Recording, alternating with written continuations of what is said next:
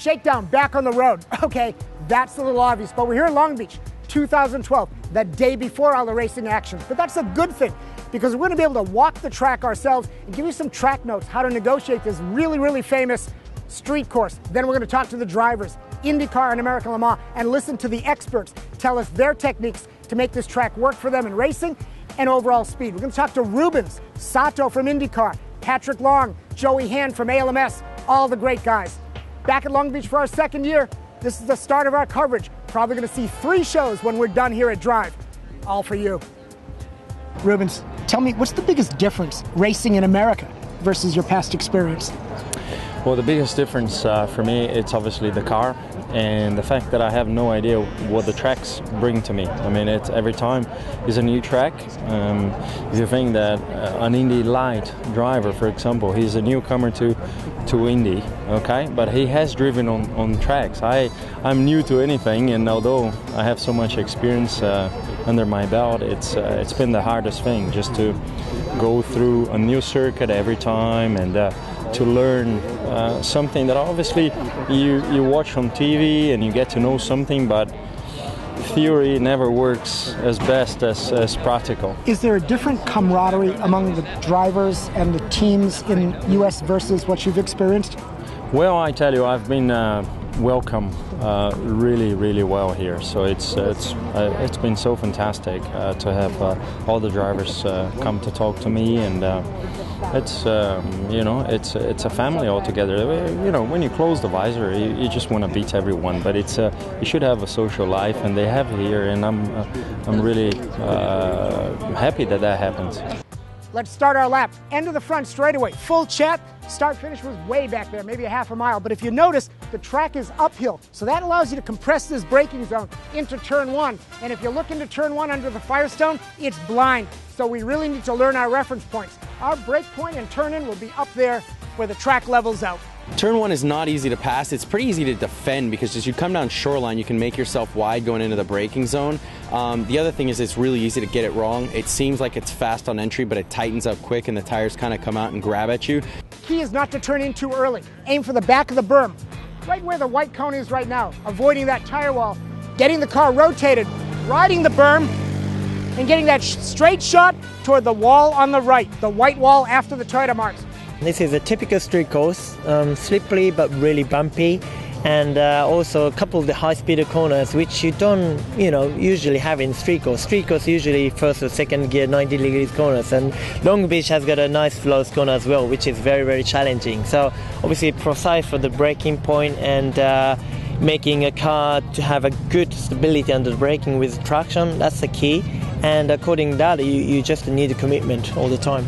If you line up on this right wall, there's the straight shot toward the fountain, the famous Long Beach fountain. It's one of these collection of corners that make this track different and work for you.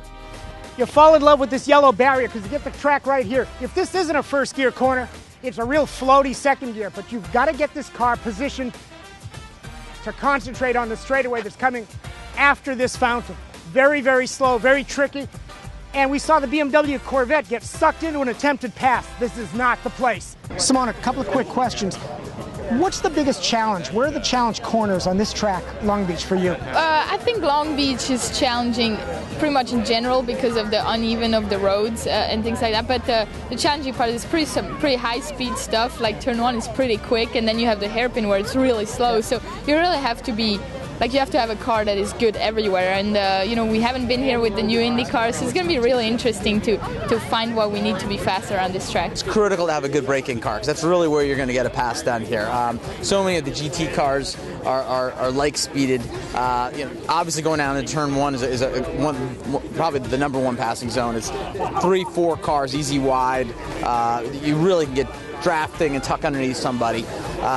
And then sort of follow the leader through the next 3 or 4 corners, but certainly it starts to open up heading into turn 6, turn 7, turn 8. The track's just so wide, and the fast way is to really open up your entry that leaves the door wide open for someone to get inside. If they don't and they try to block you, they really screw their exit up. So there's ample chances to get alongside somebody or get underneath someone.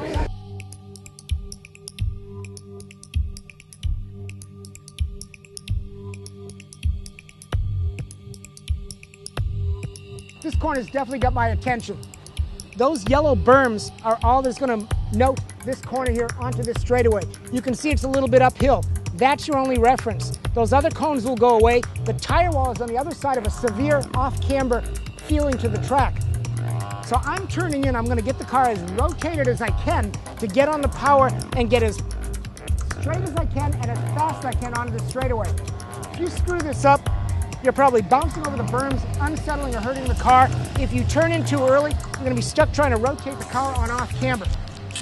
This corner is a lot of hidden speed. You get this right, it's all good down the straightaway we're about to show you. So at the top of this crest, right where it's flat, that's where you want all the turning done, the car positive, heading out onto the straightaway. When they finish that tire wall, you'll be aiming for the end of the tire wall. You won't even be looking at the tires if you do this corner right. You definitely have to stay off. Are you squaring this corner off to? Well, you can touch it, but when you touch the chassis, yeah, that's where sometimes you get a little greedy, because you touch it once, you'll be fine, then you're trying to cut a little bit more, and that's where it becomes a little... So obviously on a street course, the marker numbers are your friend. That 100 is really where you want to end up starting to concentrate on where the turn is, but as you start to learn the track, you work nuances. So areas between the 100 and the turn-in, you'll start to use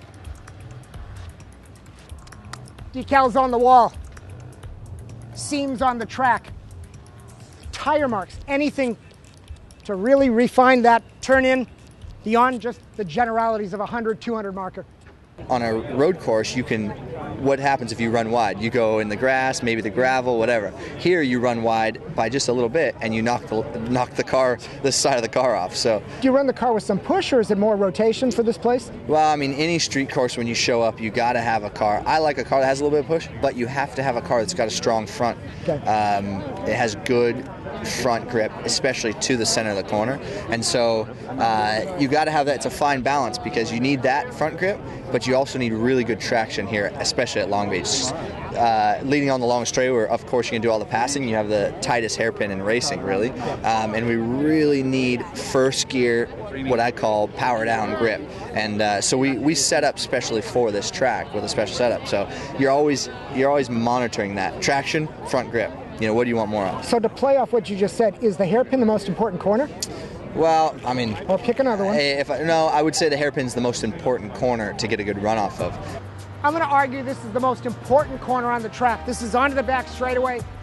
It's complex with its downhill, off camber, narrowness, but it's the fast corner. Turn in probably just after the 100 marker. Back of the berm is what I'm aiming, and end of the tire wall is probably my track out target. But here, if you don't carry speed, you're not going to have a good lap. And as you come off the back straightaway, that 100 marker, Toyota, is your turn in. Here's your apex, right next to this berm, running on the paint, and there's your track out. The mother's billboard on the white wall out there. On a qualifying lap, I'd argue that this first part of turn 10, all the way out to track right, is part of the straightaway. I'd go as fast as I can, as hard as I can. Late break out here, maybe center of the track. Turn in to set up for the hairpin. Find some time here. As one of our coaches just told me, duration of time in this corner is really important. Less time, faster lap. Hairpin, turn in, apex, track out. Turn in, I want the car to be here. See this crest? I want to be turning, use that, rotate the car, back of the wall, track out. That orange cone matters. If I track out properly out of this hairpin, that cone is going to give me a confirmation that I'm on my way for a good lap, down this very fast front straightaway, under the Toyota Bridge, past start finish, and that's the lap of Long Beach. And this was our preview of the Long Beach Grand Prix, the Toyota Grand Prix. Stay tuned for Shakedown and Trackside. We're going to have the IndyCar action, the GTs from America Le Mans and World Challenge. Thanks.